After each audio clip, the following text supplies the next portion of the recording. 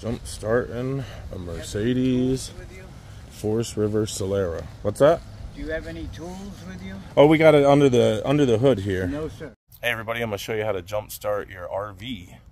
Okay, so these little sprinters right here, right? These Mercedes, you wanna come in here, you wanna pull the little hood release right there, and then come around here, and right above the emblem, you got another little safety switch.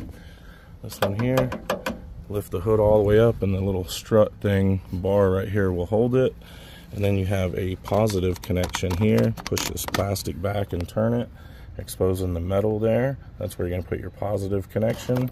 And then your negative connection is over here against the wall, that little piece of metal sticking out there. Okay, so I'm using the Noco Boost jump box. You can use jumper cables from another car. Just hook up your red cables first there to the metal, your black cable here to the negative, and turn your other vehicle on or your jump box, and we'll go ahead and start it up.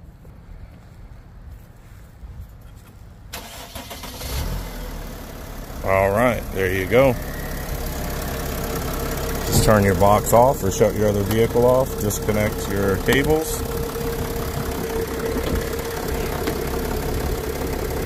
And to release your hood, just push up and then push this bar back and then let the hood down. And that's it. Another thing, guys, these vehicles have an isolation switch right here underneath the dash by the gas pedal. Sometimes you have to push that little red tab in and pull that connector off of there and let it sit for a while and then put it back on to get the vehicle to start up if you've had it in storage for a while. It's called the isolator switch or isolation switch, something like that. Guys, I hope you enjoyed the video. That's how to jump start your RV. See you on the next one.